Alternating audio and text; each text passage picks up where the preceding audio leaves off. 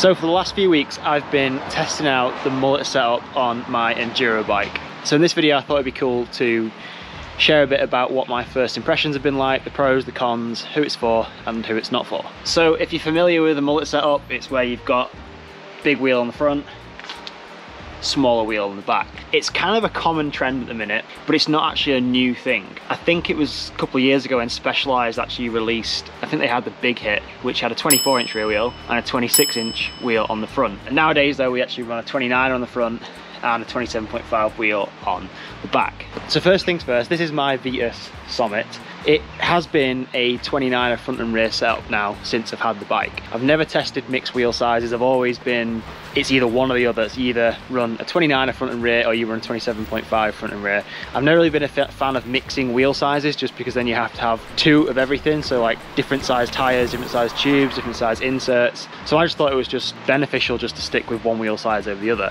However, the past few weeks, I've been pretty blown away. So the good thing about this bike is that it has a flip chip. So that means you can flip a little chip, it changes the geometry and it allows you to run different wheel sizes or a mixed wheel size. Not all bikes have this ability, so you can't just stick a smaller 27.5 wheel on any bike because you'll screw up the geometry if the bike hasn't been designed with that in mind. I actually did a video on the channel a while ago where I put a small wheel on the back of my 29er bike. It didn't really work out, it messed all the geometry up. It was good at a few things like going in a straight line and feeling like you were a bit more stable if you like, but for the majority of things it was useless. Like my bottom bracket was hitting the floor, my pedals were hitting off rocks and everything, and it just wasn't a very efficient way of riding. So nowadays a lot of bike companies have incorporated these little geometry changing things like being able to flip a chip or being able to adjust the wheelbase on the rear of the bike so you can put a mixed wheel size on there. So what we'll do is we'll jump into some of the pros and the cons as well of what I've found so far with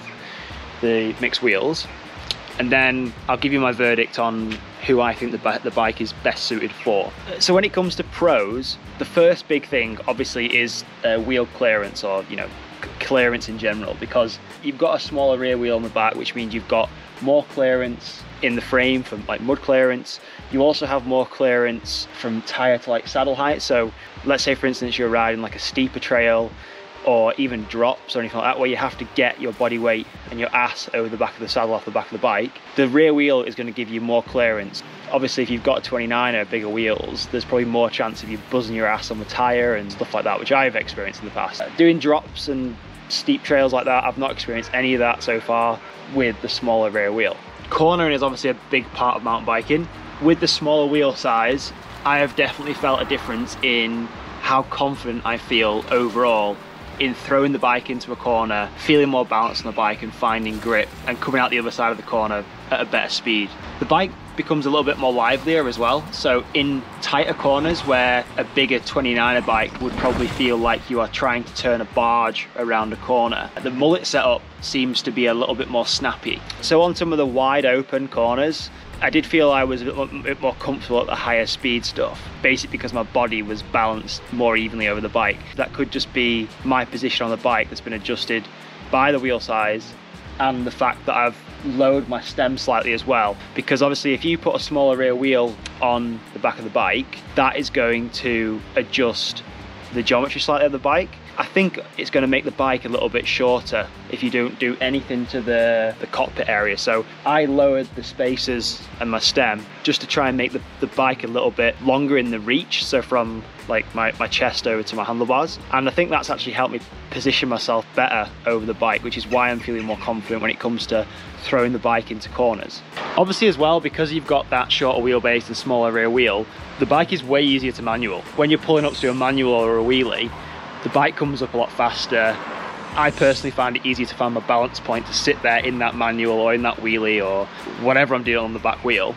So what about jumps? What is the Mullet bike like once it's airborne in the air? One of the first rides I did was at Dovey Bike Park on the Mullet bike. If you've ever been to Dovey Bike Park, you'll know that they have some seriously big jumps there. Tabletops, big drops. It was a really good test. The only thing was that we couldn't do some of the bigger jumps like the Oakley line because there was too much wind that day, but I did get a chance to try it out on 50 hits, which is a fairly big tabletop line. The bike did feel more maneuverable in the air. I guess the only way to describe it is me feeling more comfortable and confident once I'm in the air. It was a little bit different riding the bike, so like pushing into takeoffs and actually riding jumps. That was a little bit of a learning curve to get used to, because I've been only riding jumps on the 29 on this thing, so that was a little bit different to get used to. So rocky square edge hits and anything that's like really janky you'd come across on a trail. With the mixed wheel size, I personally feel that the front wheel, because of its size, you do have a lot more control in the steering over those janky obstacles, and the rear wheel just tends to follow. What about cons? Let's look at the other side of the coin, because if I just talked about pros and how good the Mullet would be all day, then it'd be a pretty biased one-sided video. So there are some drawbacks I've found. So obviously not all bikes are made to go Mullet. This one is obviously got its flip chip and stuff like that, and so you can change that 29er or Mullet setup, no problems, but not every bike has that capability. If you want to try a Mullet bike out, but you only have a bike that is made for 27.5 wheels or 29er wheels, you're obviously going to have to get a new frame or look at getting a new frame. So things can get a bit costly, a bit expensive. So that's one of the drawbacks. Another drawback I found so far riding it is it doesn't climb as efficiently on steep climbs, or even just uphill in general. I actually feel on some of the more mellower, like fire road climbs, I definitely feel the 29er wheel size is more efficient at climbing up hills, just because of the bigger size of the wheels. And then when it comes to really, really steep techie climbs, I definitely feel as well the 29er is better suited for that stuff as well. And again, it's not really a major drawback, but if you make your bike a Mullet, like I did with mine, it made the reach shorter. So essentially like this distance in the cockpit length, you're bringing the back end up slightly, so it's obviously making the reach shorter. To combat that, I actually lowered my stem to increase that reach slightly and get my body weight more over the front of the bike.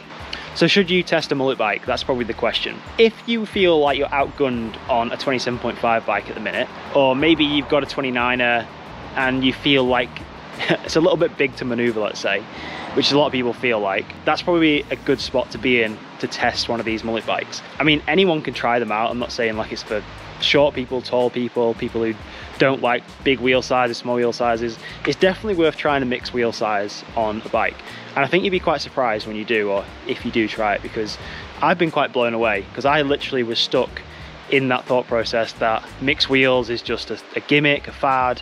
It's pointless to try. Why would you want a mixed wheel size on a bike, either have one or the other? But as soon as I jumped on this, I was a bit like, okay, fair enough, there is weight behind what people are saying. And the fact that people are still using Mullet bikes and Mullet setups for downhill racing, which is kind of like the Formula One of mountain biking, it obviously still holds merit, especially if you're trying to get from the top of the hill to the bottom of the hill, down the trail in the fastest time possible. Like, there must be something about a Mullet setup that the guys in the downhill racing, the highest level, still use Mullets for. There must be a reason why. If you have got the opportunity to test a bike that is mixed wheel, I highly recommend it, because it could be like the key to unlocking more speed, better skill on your bike, and more fun. I mean, that's why we all ride, right? We all want to go out and ride bikes to have fun, and so these things can put a bloody smile on our face. Yeah, if you've got any questions about Mullet bikes, or what your viewpoints are or anything like that, just pop them in the comments below. Curious to hear what everyone else has to say about them, whether you think they're a fad, if you think it's the best thing since sliced bread. Pop them in the comments, we'll get a conversation going. Hope you enjoy this video, and we'll see you in the next one.